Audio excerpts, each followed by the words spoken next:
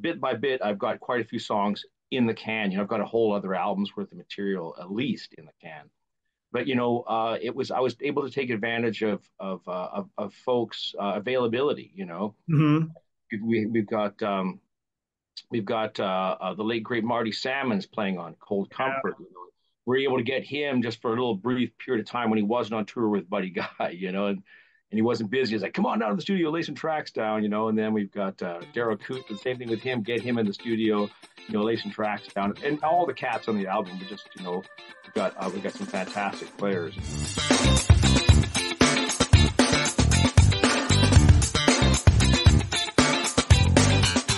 Hey everybody, Mike Jeffers, ChicagoJazz.com and BluesInChicago.com, and welcome to another episode of Around Town. Today we are talking with blues master Nigel Mack. He has got a brand new recording out, and he's going to be doing a brand new recording CD release. I guess it's a record release. I guess it's a recording release party, because who knows what, everybody gets things on digital and vinyl and everything else, which is all good stuff. But anyways, that's happening July 9th. 9 p.m. at Buddy Guy's Legends, right there in the South Loop. Of course, 700 South Wabash, buddyguy.com. And Nigel Mack, welcome to the show. Thanks for taking a few minutes, and congratulations on the new recording. Thank you very much. Thank you very much. It's great to have a new album out. I'm going to say album. That's just what basically the way I look at the whole situation. I know, there's so many different ways we can go with it, but I am happy that albums are starting to come back. The vinyl is starting to come back, because you had the CDs, and now that sort of is fading to one side. Now the albums are coming back, and of course you have digital downloads and all that. But it doesn't matter, because the playing's incredible on the recording, and that's what we really want to talk about here. So you've got 12 new tunes on this recording. Of course, anybody that knows Nigel, he plays constantly, he tours constantly, he's all over the place. After the pandemic stopped him for a little while, he's hit the road, he's back at it pretty hard. Of course, he's playing around Chicago too, but you put this recording together. Let's talk a little bit about putting it together and coming up with the tunes on this recording, and of course, who's on the recording. So first question to you, how did the recording come about? Because I know you're playing a ton. Did it come about because all of a sudden everything sort of stopped? And did you think about putting things together during the pandemic? You had a little downtime, or was this something in progress and just kind of made a natural recording out of all the different things that you've been doing? Well, there's the various stages. We'd be doing recording with my good friend Michael Freeman, who many people might know won the Grammy for Pine Top Perkins and Willie Big Eye Smith's last recording. As a matter of fact, they won that Grammy award. So, and he's done a lot of work with Mississippi Heat over the years. Done producing just a ton of stuff, and he's a great guy. So little by little, we've been working together and putting songs together. I come in with an idea. We call it some cats. We put everything together. And so then over the period of time, I've got quite a few songs together. We were recording out at the old wall to wall studios, which sadly was demolished to make way for condominiums of all things. So yeah, so it was sad to see. That was a great place. It had red shag carpet everywhere. It was a real trip. It was a really fabled Chicago studio. So we had a bunch of songs together, and I went through all the songs and I found them, and then I got a hold of my old engineer, my mixing engineer in Nashville. That's Commodore Perry Barrett, and so he took everything and put him in his box, his computer, and made the magic happen. Put everything together. Along the way, we had we did some recording. I've got to backtrack a little bit. We did some overdubs at Rax Track Studios, and Rick Barnes and the crew opened up the studio for us, and so that was awesome. So we're able to get some really cool stuff. They got a real Hammond B3 organ there. They've got great old analog gear, so we were able to make a bunch of stuff happen. And then we gave everything to real fast though. I mean, because I'm curious, because the process and all that, and we'll get into that. But I know you wrote all these tunes. These are all original compositions, right? And right. Knowing that you don't just write 12 tunes and they automatically go on the recording. I mean, how many tunes do you have sitting around that you had to go through and kind of figure out what's going to make sense for this recording? Because listen to the recording, it's not your Chicago blues shuffle. I mean, there's R&B sounds, there's the blues sounds, it's kind of like the Nigel Mack sound, right? When you go and see Nigel play live. So how did you sift through all these tunes and all these compositions that you wrote to decide which ones go on the recording, which was going to sound really good thematically on the recording? It was a lot of work, a lot of sitting down, with Rick, and because we did a lot of combing through the stuff with Rick Barnes to see what song would thematically work, Yeah. and getting stuff together, and then saying, yeah, we're going to pursue this one as opposed to whether we're going to pursue that one. Because I've got, over the years, I've, a bit by bit, I've got quite a few songs in the can. I've got a whole other album's worth of material at least in the can. But I was able to take advantage of folks' availability. Mm-hmm. We've got the late great Marty Salmons playing on Cold Comfort. We're able to get him just for a little brief period of time when he wasn't on tour with Buddy Guy, and he wasn't busy. He's like, come on down to the studio, lay some tracks down, and then we've got Daryl Coots, the same thing with him, get him in the studio, lay some tracks down, and all the cats on the album. We got some fantastic players, and so it was, and then of course then the pandemic hit and everything got stalled out for a couple of years, and we were able to, that was able to go through and go back at stuff a little bit more and come back out of the second time and do some more overdubs and make sure everything was right. So did you have a lot of the recording already done and then the pandemic hit and then that let you get maybe some fresh ears on it? You actually sat with it a little bit longer than you might not have, and maybe that even added to the recording, right? Yeah, the stuff was pretty much all in the can, like right up to the minute the pandemic. We were recording right up, and also the pandemic shut everything down, and so we weren't really, able to go into and be with other musicians for quite a while, really do what we normally do. And so we just were able to do a few overdubs here and a few overdubs there, and then mixing. A lot of the mixing was done, remotely, so to speak. And then we had to send it over to my friend Mike Jason, and he cleaned up a bunch of stuff and did some editing on it as well. So it was very much quite a long process to get to where we are right now. And hopefully it all sounds like it was supposed to be, like that. You know what I mean? That's the whole idea, right? So Well, I mean, it sounds great. And on your recording or on your kind of like your bio thing for the recording, you talk about how, you're a composer, arranger, obviously harmonica player, guitarist, vocalist, all of that, but also you take a lot of stock in producing this recording and all the recordings so that it sounds really crisp and clean. And that's where Michael Freeman comes in and all these other guys that you're working with. What's the process with that? Why does it mean so much for you to make it just, because some people just get together, they all play together in the same room and they record it and they come out with a good recording. But I really like the fact that I'm listening to yours, although I didn't do a deep dive, I did listen to it, and you can hear every little nuance in that recording, which I really like because I can really get inside the music, at least, and especially since it's your compositions. The words jump out. I can hear the story as you're doing it. Is that sort of the reason why you take so much stock and really making sure it's produced when you put something out? I take a lot of stock in having friends who have really really good ears. Besides me, Commodore Barrett down there in Nashville, he can hear amazing stuff that would pass me by. And as a matter of fact, it was his idea to put the first song on the record, "Traveling Heavy," and make it the first song on the record. He said this song is really coming up nicely because when you mix stuff, it sometimes changes direction. As you record stuff, it changes direction. And so then you go, you'll follow that direction and wherever that might take you. And so when somebody has an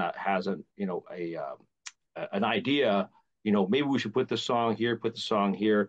I tend to give that a lot of gravity, so to speak. Well, and especially when you're putting something out like this, and if somebody buys an album, they're going to listen from top to bottom. Now, Mhm. Obviously with digital downloads, you might pick that tune, that tune, that tune, which is great. That's great. And hopefully that encourages people to then go download the whole recording because you really put this together. So it starts from the top and finishes at the end. And it's kind of a story all the way through it. It's an experience, right? Right. Well, the song begins with "Traveling Heavy," and then we go for a drive, down the Highway 69, which is a straight up Chicago blues shuffle, and so then there's sort of that moving, I guess, what's the word, theme to the whole album, and then we come across a song. There's a song in the album which is an instrumental song, a little tune I should call, called "Redemption."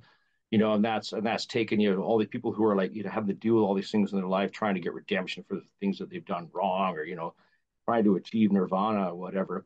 And then there's a song that, like, one of my biggest influences, and I don't think he really gets enough credit, is the late great harmonica master James Cotton. He did a lot. He did so much great stuff. And when I saw him at the Winnipeg Folk Festival, I think it was like 1979, 80, it changed my life because I saw a band that could go and stylistically move from doing an R&B song to a stone cold blues song, to some funky stuff. And it gave me this tremendous artistic license, along with Taj Mahal. Some people used to say, well, what are you, a harmonica player? Are you a guitar player? And I looked at Taj Mahal and said, well, he just does it all, right? I should be able to, why can't I? And Well, but back to the writing of the aspect so I just go wherever I feel that muse is taking me, and I follow it down that path. And then, hopefully it'll fit on the album. If it didn't fit on the album, then it was put in the can for maybe the next album. well, the beauty of it too is that you play so much that you can whip those out. So if somebody comes and hears you play, you'll play the tunes on the recording, but then you probably have another 50 tunes that you can play to fill up the rest of the sets, because you have so much recorded material already, plus the stuff that you're talking about in the can. Talk a little bit about, I should make sure I mention this right now. Again, July 9th, 9 p.m. Sunday, the record release party over there at Buddy Guy's, of course, Right. 700 South Wabash Avenue. I encourage everybody to get tickets, buddyguy.com. Who's in the band? Because we talked before we came on today, and you've got a killer band, and it's the full band. And some people might not have seen you with the full band. They see you at Buddy Guy's in different places with a smaller style. Mm-hmm. But this is the big band. So why don't you talk a little bit about it? Well, on my recordings, I love horns. I was brought up with a father who was a jazz fanatic, and so I grew up listening to horns. And so we have James Jamo Wilson on drums, and he's been touring with me, playing with me a lot. And then we also have Daryl Wright, who's also been the same thing. He's on bass, a bass master, and he helped write a couple of. He's actually got some writing credits in the song. And then we've got my longtime guitar player, partner J.R. Wider on guitar, and he's a wonderful player. He's as deep as a river. And then we've got Daryl Coots on keyboards, from everybody knows him from the Ronnie Baker Brooks band. And so we've known each other for a long time, and just love his playing. He's a fantastic player. And then Lee's Gilly on saxophone, who also has a writing credit and also wrote all the charts for the horns for the last two albums.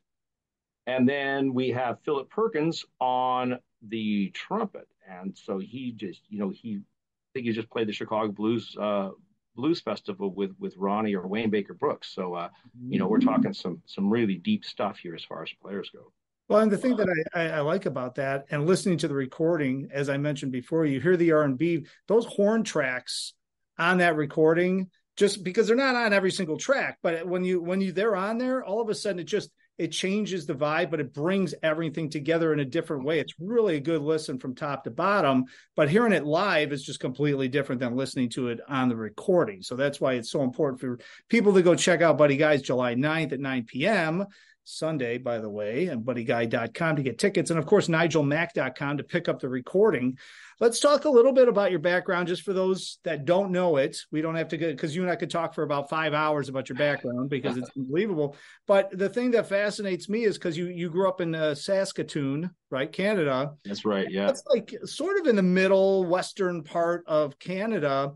And you wouldn't think that you would be so into music growing up there, but I know your father was a huge jazz fan. I never realized all the different groups that came through that town, because it's a college there, right? Is that right? Yeah, correct? It's a big university town, and it's also got a technical college or two, and there's a beautiful river running through it. Joni Mitchell's from Saskatoon, as a matter of fact. So okay, so there you go. So it's a very musical, artistic city. It's about 200 and something thousand.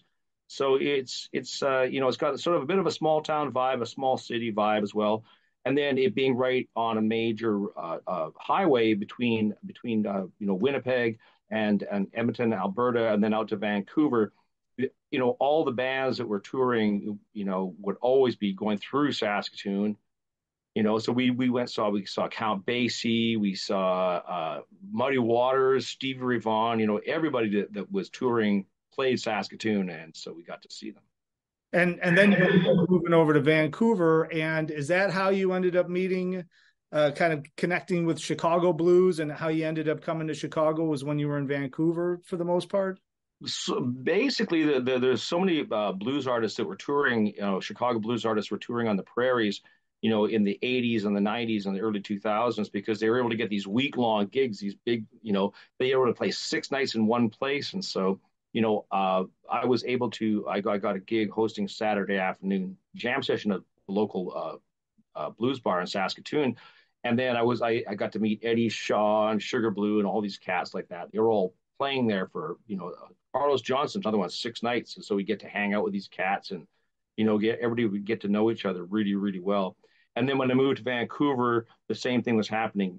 Bands are coming to Vancouver and playing, and so really got to know everybody that way. How did you? So you came to Chicago because somebody invited you to play a Chicago Blues Fest, and you never left, right? I mean, that was kind of the capper, wasn't it? Well, I did go home afterwards. I was living in Vancouver, and the late Professor Eddie Lusk invited me to come play with his band. And then he passed away, and the folks who ran the River West Club, where they were calling me up saying, "Hey, you want to move to Chicago and take over the professor's role, so to speak?" But I was playing and I was recording in Vancouver, and I had a hot band. I couldn't leave just yet, but so then but that that introduction got me rolling in the States, and I started touring the States twice a year, and we were on the road 250 nights a year for many many years. Mm-hmm. And so then one thing led to another, and so in 2001 I was playing at Buddy Guy's with my band, and I met a young lady, and so she was either going to move to Vancouver or I was going to move to Chicago, and it just seemed like a natural thing for a blues man to do is move to Chicago. It's, it seems as how I had the chance once before, and so I took the opportunity and I moved in 2003. And then 6 months, I always like to joke that, I moved to Chicago for a woman in the blues. And then 6 months later, she decided that she didn't want to do it anymore. So I moved to Chicago for a woman in the blues. And then 6 months later, all I had was the blues. It's a true story. You can't make that stuff up. No, but that's a classic blues story, right? I mean, there you go, right there. There it is. Talk a little bit before we get back to and wrap this up, but I'd be remiss because I just got done doing a lot of interviews at the Blues Fest and talking to blues musicians from all over the country. Talk a little bit about, since you've toured all over the country, including all over the world, really. I mean, you've been all over the place, but I know you were doing so much in Canada and the US. What is it about the Chicago blues, not the scene, but the sound? I mean, because it's just unique to any other region, really. And when I was talking to different artists, they bring up the electric side and stuff, but there was kind of like a deeper kind of a soulful sound in Chicago that you had to have the blues to sing the blues from the older guys that I talked to. I mean, what do you think that Chicago, just what is it about the Chicago blues sound? Well, it's real. I mean, there's nothing, you go to other places in the world and stuff sort of imported.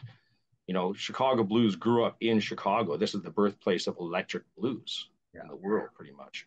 And this is where Muddy Waters, where it was refined was really in Chicago, and the musicianship in Chicago, coming up with all the folks who played soul and gospel as well, and everything coming together to make that Chicago sound, that hard hitting, so it's got a deep groove to it, hard hitting groove, and there's a lot of they would call like hits in the music where the accents on a certain place.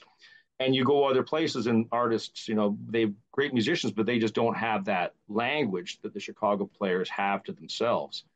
And that's what brings people from all over the world to Chicago, from Europe, from Japan, from Israel, come to Chicago to tap into that sound. So because it's worldwide, it's known as the Chicago sound. Yeah, exactly.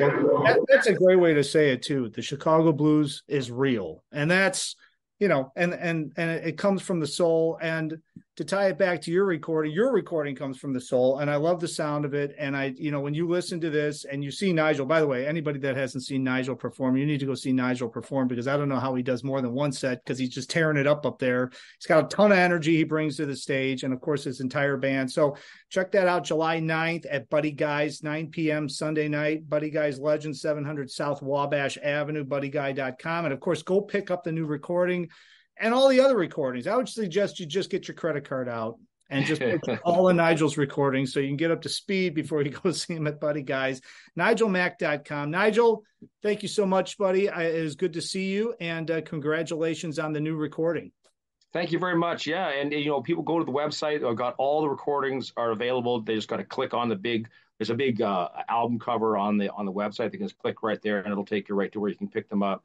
You can also get them on all the usual digital download channels and all that sort of stuff, all the digital platforms as well. But if you want to get a real CD, I'll even sign it. I sign the CDs for everybody and send them off to everybody. So it's a great thing. Those of us that appreciate stuff that is actual physically owning something, like I'm that guy. I like to own stuff. You know what I mean? I like to be able to reach on the shelf and pull it out and go and look at the liner notes and all the albums that I treasure, be they whatever format, cassette, vinyl, or CD. And it's my prediction that CDs are going to make a comeback too, because the young folks are going to discover CDs and go, oh my God, these things sound so much better than cassettes. Well, that was the thing. I couldn't believe it when we were doing some merchandise stuff right at the Blues Fest. The vinyls were really, this was 6-7 years ago, I think, is the last time we did stuff. But vinyls were going, CDs obviously, but the cassettes were coming back. All of a sudden, people were buying cassettes. So it all comes back around. I mean, everybody comes back around. But to your point, the people that sign those recordings, yourself included, people like to hang on to that. It's more than a recording at that point. It's a personalized memento. And that's why they should go see you live, so that they can take it home with them. Yeah, for sure. We also now have T-shirts. We got T-shirts available now. We just came out with some T-shirts, and we've also got beer cozies as well, or koozies, however you want to say. So, well, you could get all decked out there at Buddy Guys, 9 p.m. You can get a shirt, get a CD, get a beer koozie. Head on out. All right, so 9 p.m. Sunday, July 9th. NigelMack.com. Congratulations, and thanks for being on the show today, Nigel. Thanks for having me, Mike. Great seeing you. For sure. And of course, thanks everybody for watching. And as I always say, all the information is at bluesinchicago.com, chicagojazz.com. And until next time, hopefully I will see somebody out on the scene.